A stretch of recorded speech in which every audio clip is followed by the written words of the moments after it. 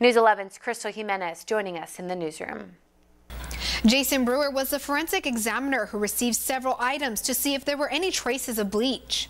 The items consisted of Jared Cardwell's Raider shirt, Celine's pillow and pillowcase, sent to Brewer by Naval Criminal Investigative Service Agent Ruby just months after Celine's death in May of 2015, in hopes to identify stains suspected to be of a chemical nature. What were you requested to do in this case? I was looking for presence of a corrosive chemical. That corrosive chemical, bleach. Brewer's lack of findings brought the testing of other items to a halt. Why did your examination stop? Because that substance appeared to be consistent with organic materials such as food or things with a carbon backbone.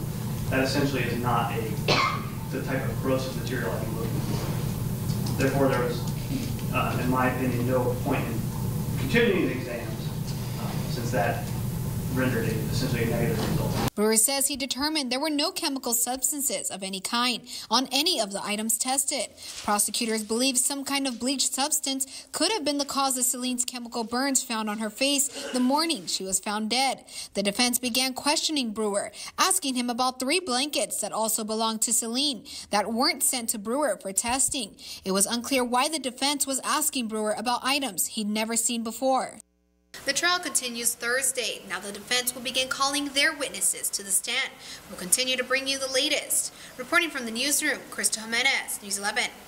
Crystal, thanks for staying on top